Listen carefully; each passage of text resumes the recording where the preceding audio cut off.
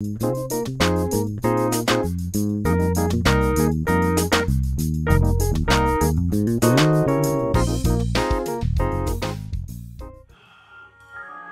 there's anything that the church needs right now, we need revival. And I'm not talking about a week-long group of services. I'm not talking about an event where you invite your favorite preacher in and we got fish fries and hot chicken plates. No.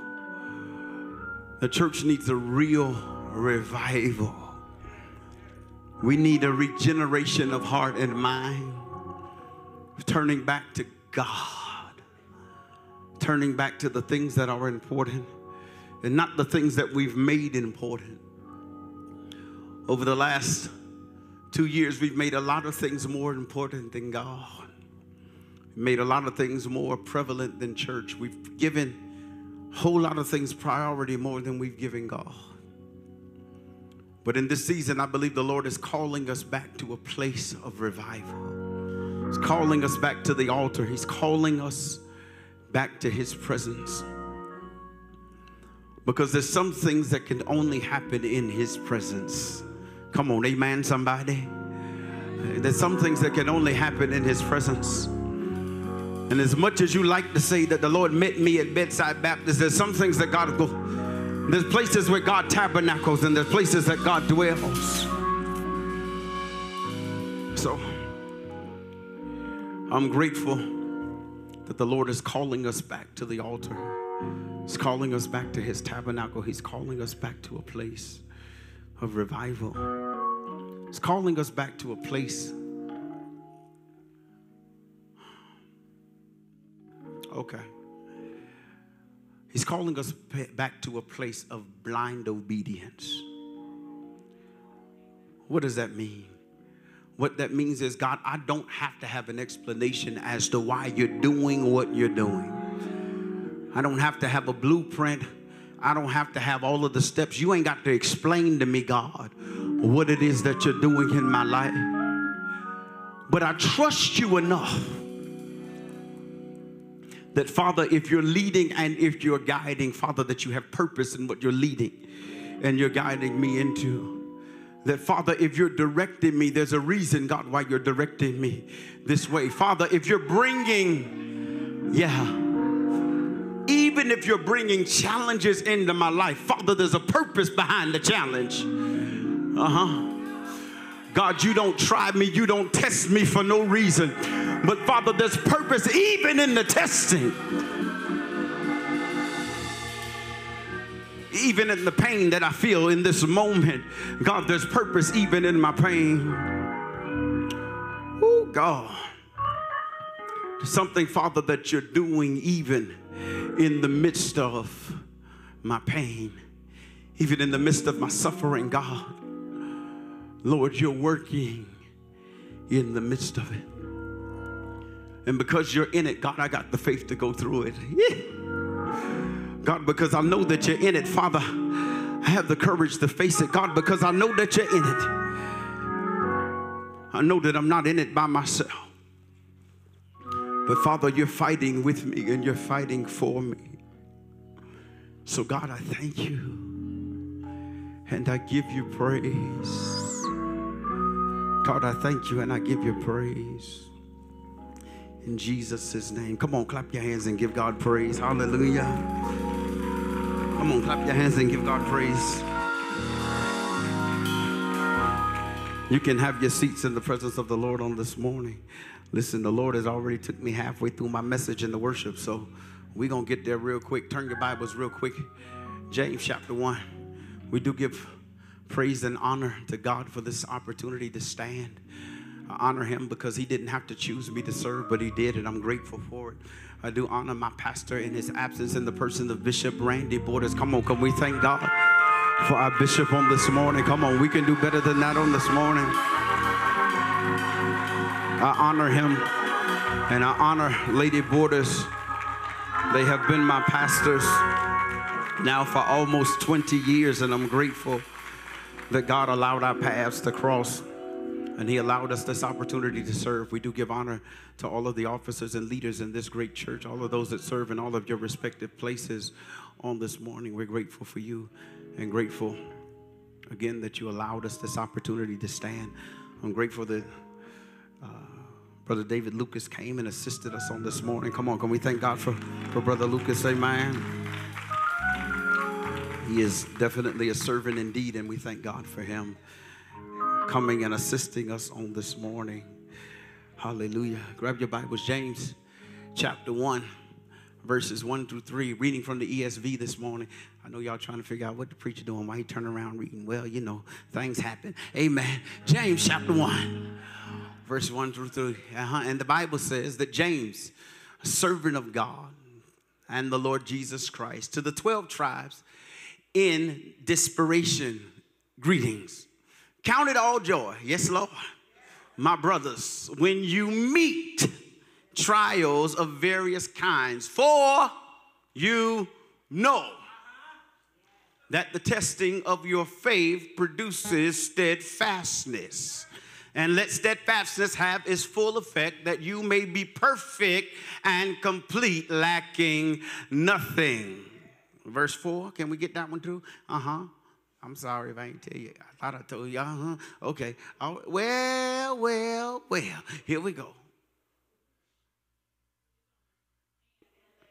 And let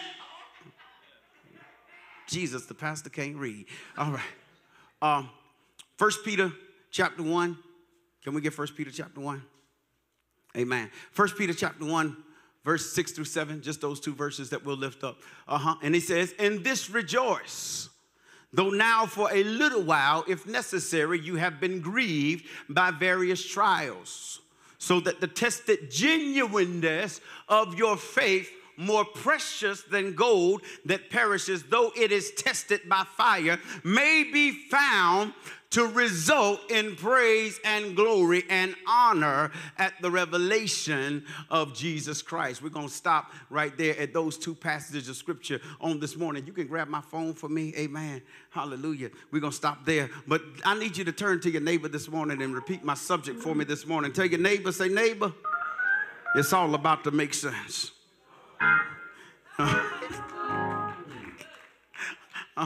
Yeah. Turn to your neighbor on the other side. Say, neighbor, I know you've been a little confused about this season that you're in right now. And you've been asking God to explain to you the nature of what it is that he's trying to do in the middle of all of what he's trying to do. But say, neighbor, say, it's all about to make sense. Yeah. So the reality is simply this. For many of us this morning, we find ourselves in the middle of what James is actually depicting here in the scriptures that we read in James chapter 1, and also the scriptures that we read in 1 Peter chapter 1. In these two particular passages of scripture, James now and Peter are writing letters to the churches that now have been dispersed in different parts of Asia Minor and different parts of the earth at this moment. They are writing letters and they're trying to give explanation to the church as to why it is that they're being persecuted in the way that they're being persecuted. For the scriptures tell us, if we study history, that in this moment, the church at large in this moment was being persecuted. The church at large in this moment, many of the saints were being beheaded. Many of the saints were being killed. Many of the saints found themselves in the middle of many trials. They found themselves in the middle of many tests. They found themselves in the middle of a multitude of trying situations. And in the middle of their trying situation, James and Peter write letters to them and say, hey, I know you're going through, but I need you to get happy about your go through. Well, I need you to get excited about your go through. As a matter of fact, not only are you going through, but you're going to continue to go through. There's some other things that you're about to face. But as these things are coming your way, as they're approaching you, as they show up on your doorstep, I need you to begin to get happy. And I need to begin to get you to begin to get excited about your trial. Now, many of us this morning, Lord, I'm coughing like my bishop this morning. Pray for me. Must be something about standing in this spot, huh? I don't cough like this. Got a black towel and everything. Hallelujah. Listen, there's some oils you be like, you keep that one, right? Hallelujah. All right,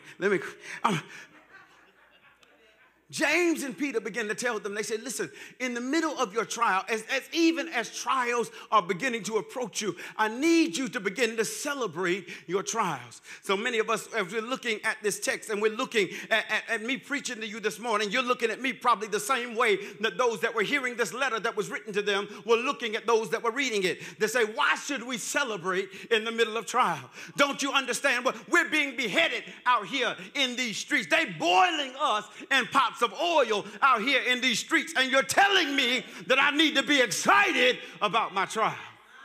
Preacher, you don't understand what I've been through. You don't understand what I'm going through. They just showed up and picked up my car. Why is it that I should be excited? And giving God praise. They don't cut off my stimulus check. They don't cut off my extended benefits. They don't done a whole lot of stuff, and you telling me that I need to be excited. They don't cut my all of that. Cutting my hours at work. Don't want to give me the raise when I deserve the raise. Don't want to give me the promotion when I deserve the promotion. Children acting a monkey. Spouse don't know how. All of this is going on, and you tell me that I should be excited. What the writer was trying to explain to them and what they were trying to show them was simply this. Listen, your trials should be a place that you begin to get excited, but you're excited because you understand what testing and what trials are designed and purposed to do. Yeah, when you're going through and you don't understand what trials and testing are designed to do, then you will get upset and you will get frustrated. But when you understand that trials and testing are an opportunity that God is trying to prove and to validate your preparedness, your readiness for promotion, then you get a different outlook when you consider your trials. Because the reality is, every one of your trials is God preparing or trying to find out, are you ready or can you be trusted? Oh, my God. Yeah, every one of our trials is God trying to figure out, can we be trusted? Can we be trusted with the increase? Can we be trusted with the opportunity? If he gave us the promotion, are we going to take the power and take the authority and say that we did it all by ourselves? Or will we take the authority and take the position and then turn around and give all the glory to God? Because the reality is, yeah, you weren't good enough. I'm going to tell the whole truth on you today. Yeah, you didn't qualify. But God said, I'm going to still give it to you anyway. So God takes us through tests and through trials to prove us or to understand, are we ready for what it is that he's trying to take us to? Are we ready for the next place that he's trying to perfect us? What he's trying to do, he's trying to perfect and to test and to try and to purify the gift that he placed on the inside of us. Okay, let me help y'all this morning. I'm going to try to make it relevant this morning. For many of you that do not know, by profession, I am a technology dude. I'll simplify it that way. Part of what I do, or what I used to do, and some of my responsibilities, I used to work at the good bank called Wells Fargo. And part of my job at Wells Fargo, I was responsible for a process where we tested and developed applications that were used to move, manage, and hold and transact customer transactions. Boil that all down in a nutshell, we used to build the stuff that moves and makes your money do what it do. Okay? Okay, we used to build those things. And in the process of building those applications, we used to take those things through a rigorous testing process. In that testing process, we had to iteratively take them through different segments and different tests and different process to prove and to validate whether the systems were ready to handle real customer money. Yeah, we had to validate whether they were able to handle real customer money. So what did we have to do? We had to take them through multiple testing processes. The first thing we had to do is we had to test them in what we call a development environment. The development environment is what we call the sandbox. This is the place where there are little to no distractions, little to no interruptions, little to no interference. This is where we test the real functionality to see if it functions the way that it's supposed to function. We tested it in the dev environment. That's what God does for us. He tests us sometimes in environments where there's little to no distraction to say, are you really going to do what you're supposed to do? This is the place where he tests your integrity. In the development, he wants to know, can I trust you with $1? That if I give you $1, are you going to give me my dime? In the development, little to no distractions. This is the lowest level of development, because if we find breakdowns in the dev environment, it's easy to go back and fix it in the dev environment. Why? Because again, these are character issues. These are low-level principle issues. This is where, okay, now you just need to spend more time in your word, fast a little bit more, pray a little bit more, get a little bit closer to me, and we can fix some of these character issues, right? But once we move from the dev environment, though, we generally promote the code into what we call the sit environment. It's a situational environment. Yeah, this is where you place in a situation.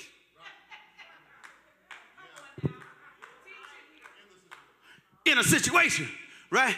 And in the situation, we want to see, okay, have you progressed from the dev environment? Has your character been solidified? When you at the bank and they give you your money back when you cash your check, and you know your check was only $420, but somehow that teller got some bills stuck together and she done gave you $680. It's a situation. Because the reality is, then we just talk about the fact I'm in the middle of a trial. I'm in the middle of a test. I'm in the middle of my money being small and my bills being tall. And she done messed up and gave me $600. And she done gave me about $245 more than what she's supposed to give me. It's a situation. In the middle of that situational, in the middle of a situation. Well, you've been married about a good 6-9 months. You didn't change your phone number when you got married. That was the first thing. But then you get that message and you're like, oh, wow, situation. Okay, and we live in a generation where folks don't just text messages no more. They send vivid images. A situation.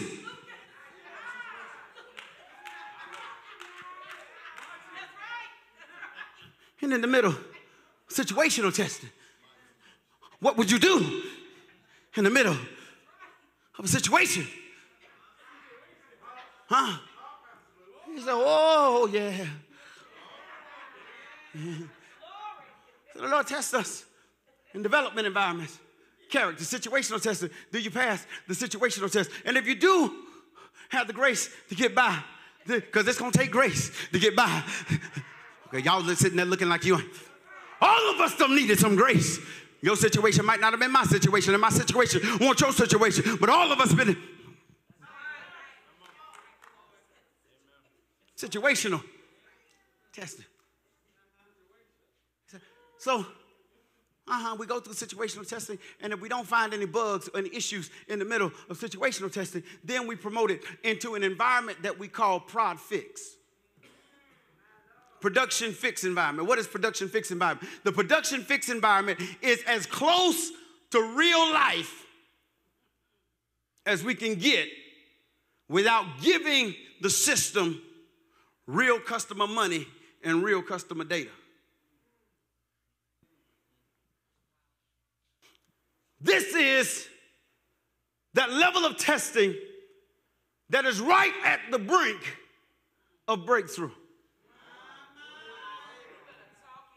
This is that level of testing right before you break through and begin to lay hold to that what it is that God has promised. This is the level of testing where God gives you real life stuff. This is the level where God brings real stuff right in your face. I mean, we breathe in the same air in my face, and you talking crossways to me. Boy, I'm a grown man. What is wrong with you?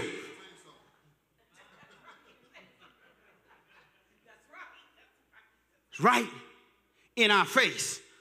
Oh, it's in the car with you on your way to church. Right. It's in the bed with you when you lay down at night. It's right. It's in your daily environments. It is this daily, at this point, we're running it just to see if it can perform. So we're putting it through a consistent test, adding all kinds of level of stress. We're putting it in the environment just as though those hackers and attackers would be coming at it. We're trying to see that under the most strenuous and immense type of pressure, can I break you? Or will you function and produce that which you're supposed to function and produce?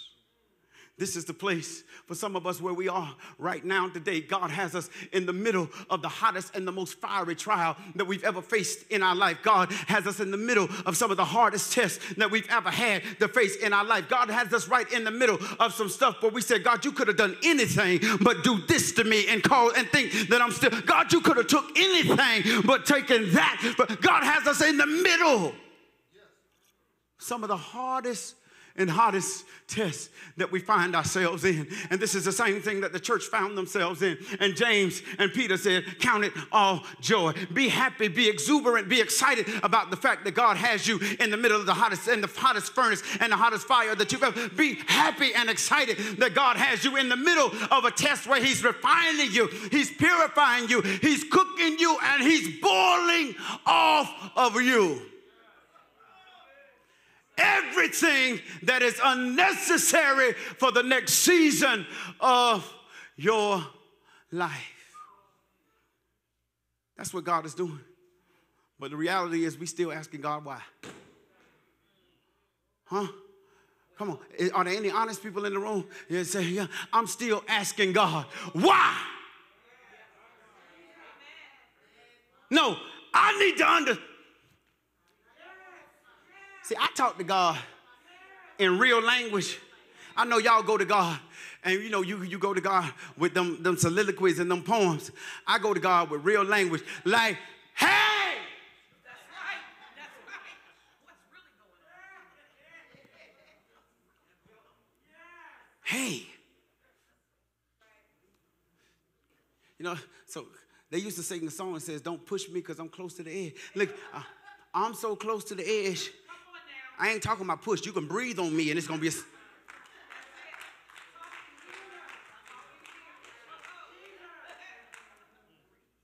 I'm asking God, why? Huh? Why? Because now I'm doing everything that I know to do. And it's still, I'm doing over and above what I'm even asked to do. Still, step aside. I'm early. But still, Malachi 3:10, I honored you with tithes and offering. But still, God, why? So let's go back to the text. He says, when you go back to the text, he said, this is why. He says, because the testing of your faith, your test aspect is going to work patience. And what it's going to do, it's going to purify. That it's going to purify. You're going to the next verse. Help me. Go to the next verse. He says, let steadfastness have its full and effective work, that you may be perfect and complete, lacking nothing. Go to the next thing in 1 Peter chapter 3 or chapter 1. And he says, and rejoice. So that the tested genuineness of your faith. What he's trying to do is he's trying to prove the genuineness or the purity of your faith.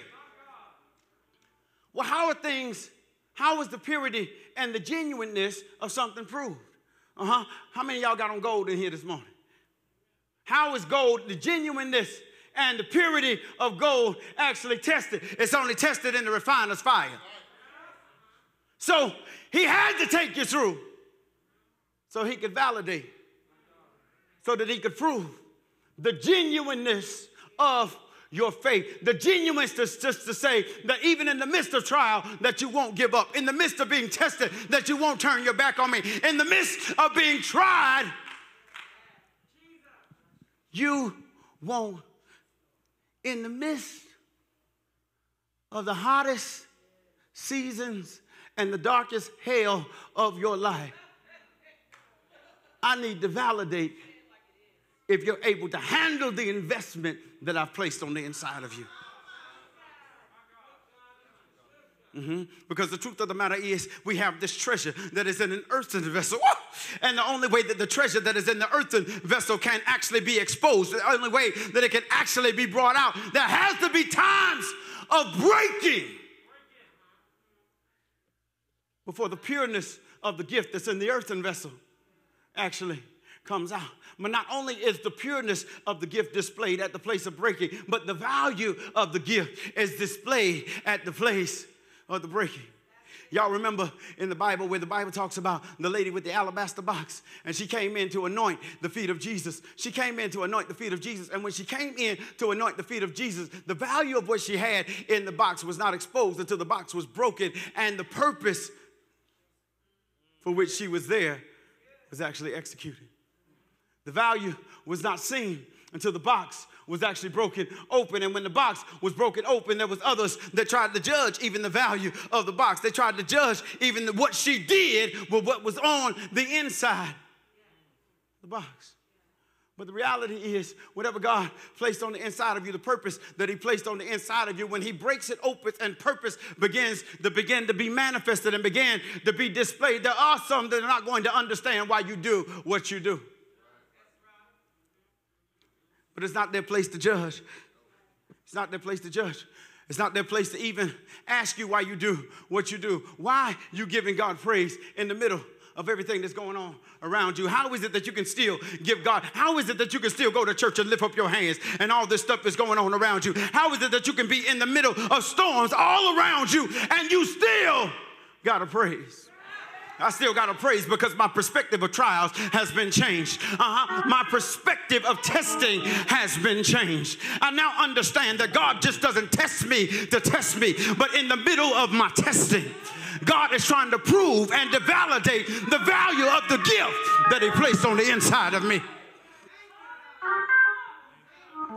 And if I can let patience and testing have its perfect work, yeah, if I can let God try me and test me at every level, if I can let him confirm and validate in me that I've graduated and I'm ready to be promoted, there's something that God will do great and mighty in my life. There's something that God will transform and that God will manifest in the middle of my life. But I got to be willing to go through the testing. I got to change my perspective and how I see what God is doing in my life. Because if I don't change how I see what God is doing, then I won't say what is right about what God is doing. Yeah, because if we allow God to change our perspective, if he changes how we see it, then he'll change what we say about it. But he can't change what you say about it until he changes how you see it.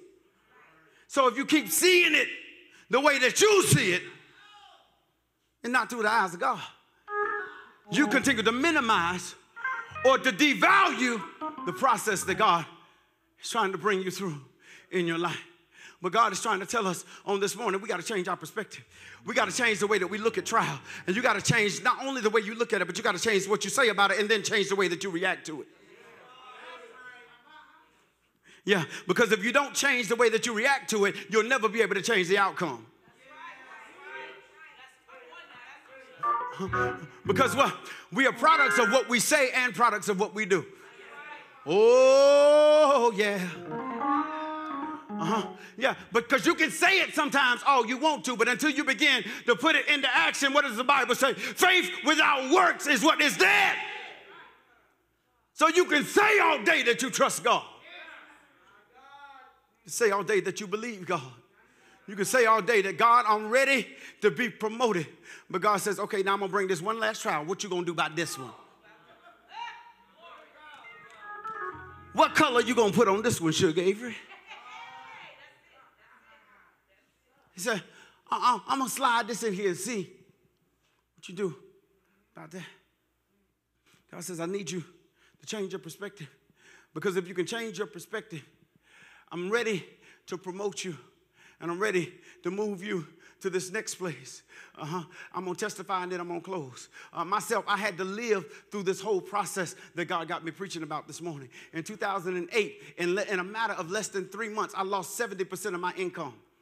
In a matter of 3 months, I'm going to say that one more time so y'all get it, and I'm going to let that simmer in your spirit. In a matter of 3 months, I lost 70% of my income.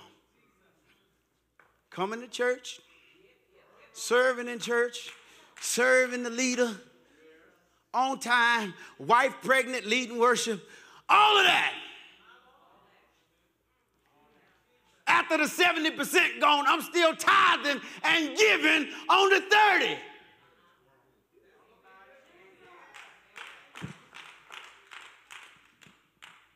Matter 3 months, I lost 70% of my income. Where I was doing well in corporate America, I found myself standing in an assistance line trying to get somebody to pay my gas bill. Found myself in a situation where I had to get that good old eat better today. Listen, I appreciate God. Because on the 9th of every month, they refresh that joker with 465. I told the Lord, thank you. Went in that line, same as I wanted to be, and told him, swipe this here card.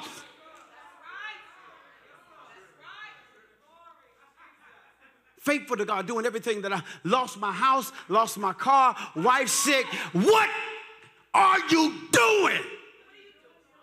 This makes absolutely no sense. All the Lord said was go. Where?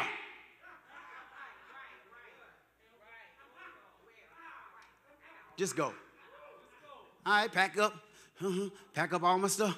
Because, you know, they getting ready to put this padlock on this house. So you got to get all your mess out. And go. Went 3 hours up the road to Cary, North Carolina. Lord put us in a situation where I found an apartment. And I knew it was the leading of the Lord. Because the Lord, when I found the apartment, they said, listen, you ain't got to pay rent for 2 months. I said, word, I'm glad because I ain't got the rent. But look, I had to borrow this deposit.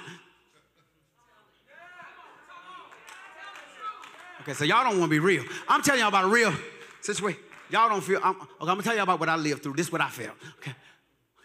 So we get into the apartment. This is July and August and September. We don't have to pay rent.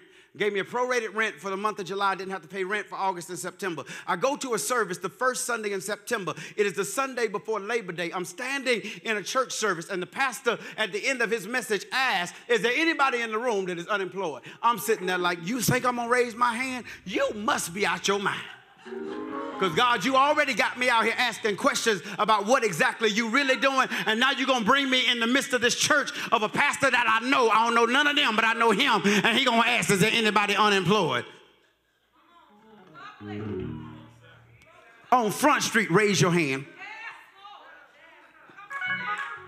I said, okay, all right. So now but then the pastor, he ain't stopped there. He took it a step further. He said, all y'all to raise y'all hand. Do me a favor, come up here to the front. I said, wait a minute.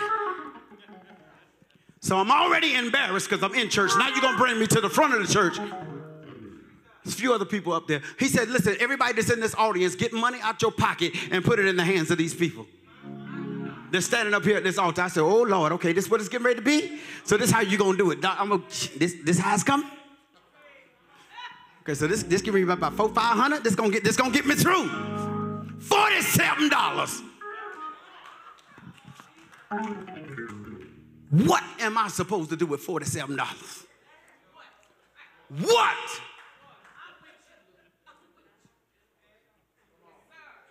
Am I supposed to do with $47? Okay, I said, all right, God, I'm out here. We out here. We believe in you. We trust in you. Next day was Monday, Labor Day. Tuesday, I get a call on the phone. And this lady says, hey, we want to bring you in for an interview. I said, first of all, who are you? Second of all, what job are you talking about? Because what you're talking about, I don't even remember applying for this job. She says, I've been looking for you for 2 months. My address on the resume that she got, that I still don't even know how she got, still said that I lived in Gastonia. She said, are you still in the Charlotte area? I said, no, I moved to Raleigh 2 months ago. I'm in your neck of the woods. She said, come in for the interview. Came in for the interview. Long story short, she interviewed me. She said, yeah, you the one. When can you start?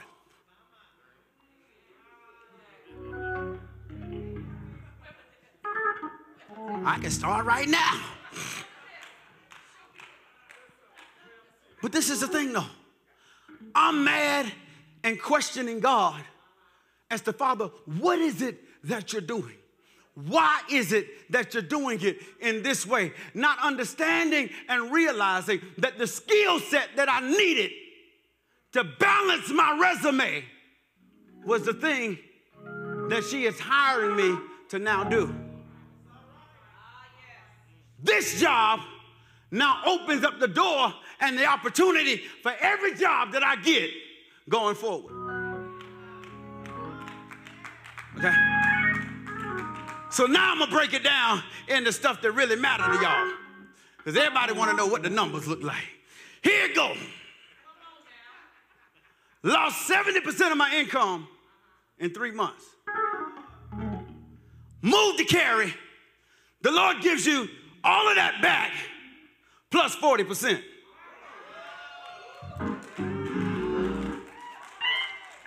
Y'all, this math getting ready to get real good. So now, fast forward 5 years. Lord said, time to go, move back home. I said, how that's going to work? Got to come back to Charlotte. Lord, I don't understand. Because now I know you calling me the pastor. It's time to do something else. God said, go back to Charlotte. We moved back to Charlotte. This is how crazy this is. The same job that he gave me where I was now making 40% more than what I lost at the 70% that I lost. He took me back to Charlotte, kept that same job, and I was working remotely. I ain't even have to go in the office. I'm getting that good money. But let me tell you how good God is. I applied for a contract at Wells Fargo because that was trying to get back in the banking, wanted to get that banking technology money. That wasn't that good money. So then what he did, God set it up like this. I kept my old job. All of my customers in my old job were either in China or in Ireland, on the other side of the world. So all of my meetings for those customers were between 6 a.m. and 11 a.m. every day. I applied for the contract at Wells Fargo. The guy gives me the job, and I'm supporting a unit that now sits on the West Coast.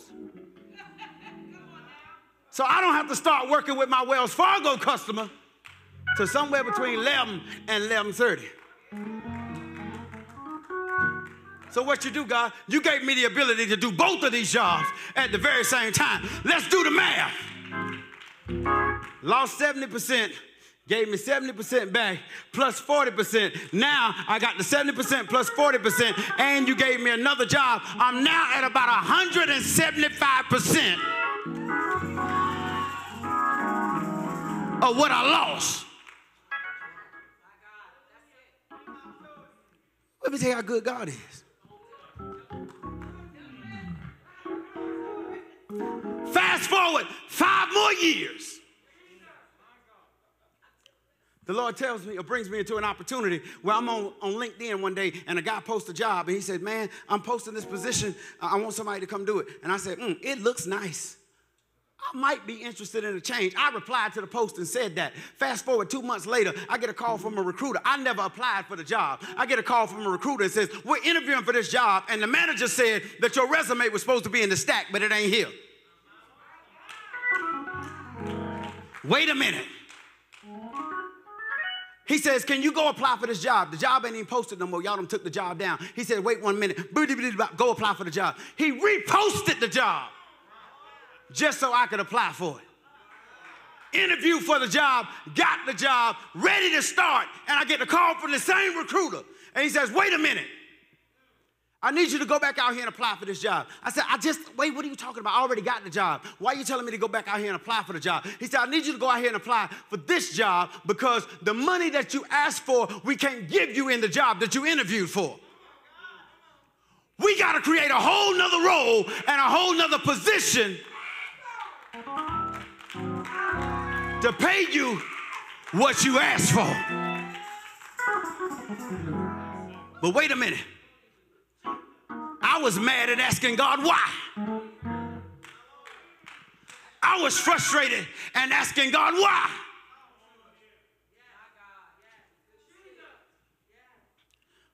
When I tell you, the way I have to tell that part of the testimony is that he added a salary to my salary.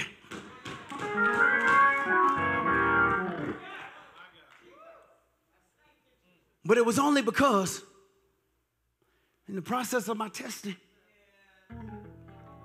I let patience have his perfect work so that I would be perfect and entire, lacking. Go to that last scripture real quick. 1 Peter chapter 5 and verse 10. Oh, Lord. And after you have suffered a little while, the God of all grace, who has called you to his eternal glory, and Jesus Christ will himself restore, confirm, strengthen, and establish you. What God is trying to tell us this morning is that if you can just trust me through the middle of the process, if you can just trust me and count it all joy in the midst of your trials, I'm trying to get you to a place where I can establish you. I'm trying to get you to a place where I can confirm you. What I'm trying to get you to a place, I'm going to bring you to a place where I will restore everything that the cankerworm and the palmer worm ate. I restore everything that every enemy, every demon, and every devil tried to steal. I restore everything. He said, and I will establish you. He says, I'll make sure that your footing is now sure. I'll make sure that this time when you get ready to step, that your foot won't slip. He said, I'll make sure that this time as you get ready to move, that you can move with faith and assurance that the God of all gods has got your back. I'll make your feeling sure that this time when you step in faith, you'll know and you believe without a shadow of a doubt that God is with me and God is right in the middle of my trial, that God is in the middle of my test. And if I can just trust God right through here, that God is able to make all grace abound towards us, towards every good work. If we can just trust God through here, God is able to cause our yesterday to be a promise in our mind. God is able to cause our yesterday to be a faint memory in our mind, and he'll give us visions for our tomorrow. God is saying this morning, if you can just trust me for the next season, if you can change your perspective of the trial that you're in, I want to show you something that you've never seen before. But I need you to trust me right where you are. I need you to trust me in the middle of your test. I need you to trust me in the middle of your trial, because the trying of your faith is going to work patience. Let patience have its perfect work so that you can be perfect and complete and lacking nothing. God is trying to get us to a point where we lack nothing. For he says in his word that any good thing I will not withhold from you. Any good thing, if you ask me for it, me being a father that knows how to get good gifts, will I not give it to you? If you can just ask and believe in faith, trust me, in the middle of the trial, God says, I'm going to bring you to the point where you're perfect and entire, lacking nothing. He's going to bring you to the point where there's nothing broken and there's nothing missing. Nothing broken and nothing missing. Nothing incomplete and nothing not finished. For I am the God that when I begin a work, I'm the same God that is able to finish the work. Come on, somebody. Where are my Bible scholars? He that began a good work in you. He's faithful to complete the work. But not only will he complete the work, but in completing the work, he's going to establish you. He's going to establish you. He's going to establish you. He's going to make you like a tree that's planted by the rivers of water. You will not be moved. He's trying to make you like the palm tree. Y'all remember the palm tree? The palm tree is that tree down in Florida that when the hurricanes come and the winds blow, the tree bends, but it does not break. The tree bends, but it does not break. It can only do it because the tree has been established, and it's been established through your trial. I came to tell somebody, you've been trying to make sense of the matter, but I came to tell you, it's the Lord's doing, and it's marvelous in his eyes. You got to change your perspective, and you got to tell your trial, I know who sent you. Trial, I know who sent you. And if the Lord sent it, he's got purpose in it. If the Lord sent it, it ain't over until I win. Why do you say that, preacher? Well, I heard Paul say, all things work together for the good of them that love the Lord and are called according to his purpose. I may not understand it, but there's one thing that I know, that I'm called according to his purpose. It may not feel good, but there's one thing that I know, that I'm called according to his purpose.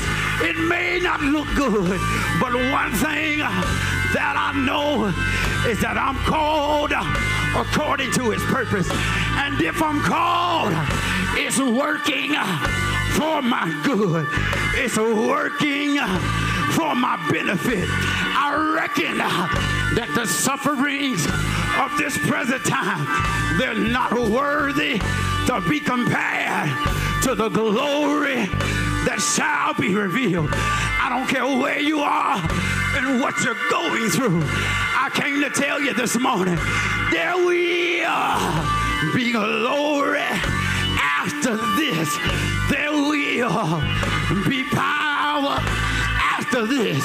There will be victory after this. After you suffered a little while, he's going to establish you. He's going to restore you. He's going to bring back everything that you lost.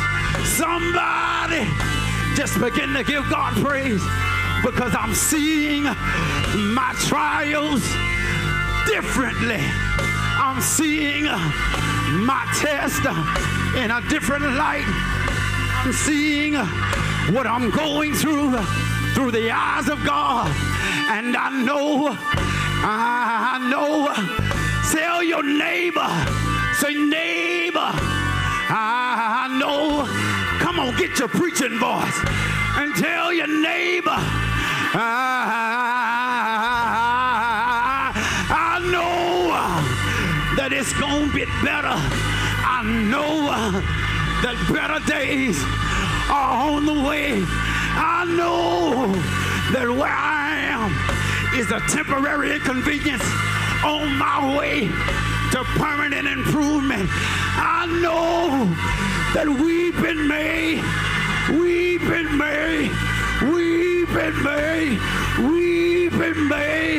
endure for a night, but joy, it comes in the morning. Joy, it comes in the morning.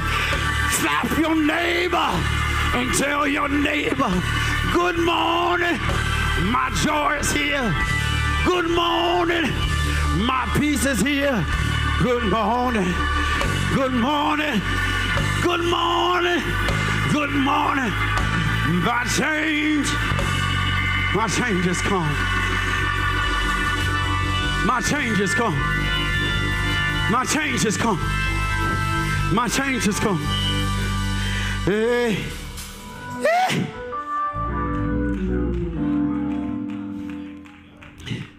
My change has come. It's all making sense now. I was mad and I was arguing with God. But God says, everything that I took you through, put that verse up there again. The last one, 1 Peter chapter 10, chapter 5, verse 10. He says that he will himself restore, confirm, strengthen, and establish you. But it's only after you've suffered a little while. Just a little while. Hey, just a little while. I need somebody to know that this morning, the Lord says you're at the end of your little while. And this is a season that I myself am going to restore, to confirm, strengthen, and establish you. What I'm going to do for you in this season is going to be undeniable.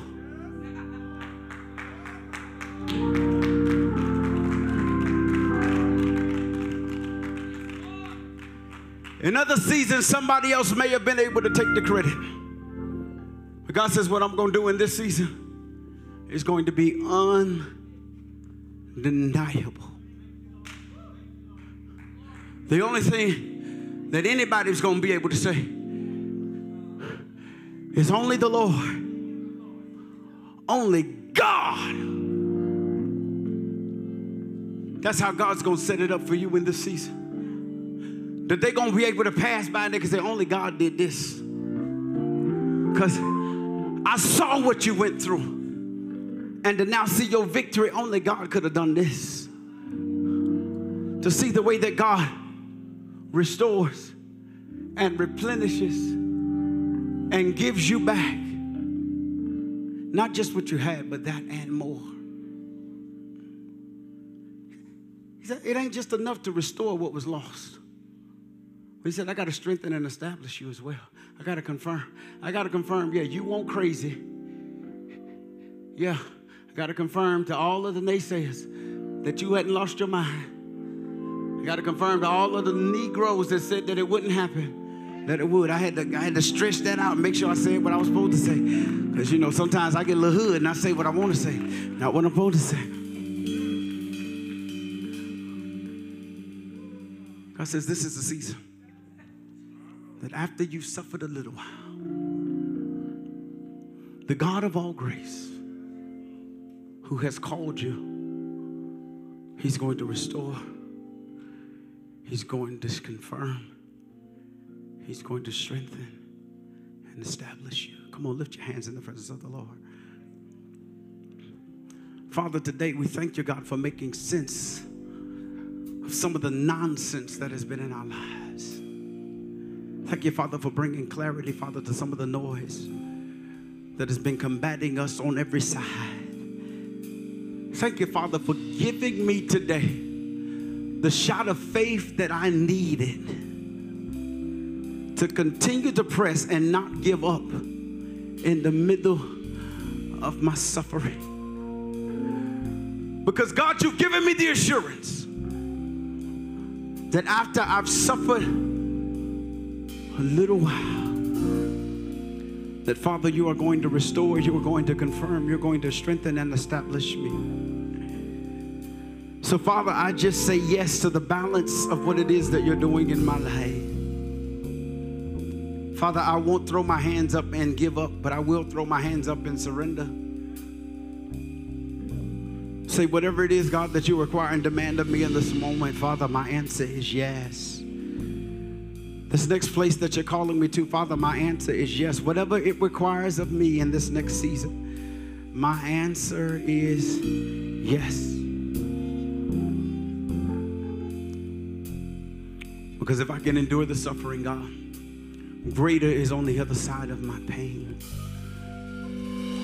God, if I can endure the suffering, I can reap the inheritance that it won't always be like this. But Father, you will perfect everything that concerns me. And sooner and not later, God, you're going to turn it all in my favor. Father, you're turning our situations today. Come on, if you believe that this morning, come on, just worship God in this moment. Come on, just lift your hands and begin to thank Him. Begin to tell Him, God, I changed my perspective about my suffering. God, I see my suffering through your eyes in this moment. God, and I believe you. I trust you. That, God, whatever it is that you're taking me through in this moment, if you brought me to it, God, there's purpose in it. So, Father, whatever the purpose is that I'm supposed to get in this moment, in the middle of this trial, God, calls me to graduate and pass every level of testing. God, take me from development to situational to project so that I can stand in the real life production of what it is that you desire to do in my life. God, I'm open to however it is, God, that you desire to mature me, to grow me, and to birth out of me everything that you've placed in me. Father, my answer is yes today. Though it is painful, my answer is yes today. Though I don't understand it, Father, I throw my need for an explanation out the window, and I say yes. Thank you for making it make sense. In the name of the Lord Jesus, we pray. And we tell God, thank you. Now, come on, if you agree with that prayer, come on, put your hands together. Come on, open your mouth and thank God for the word today. For He sent His word to heal us. Come on, is there anybody that appreciates the word today? Hallelujah. Hallelujah.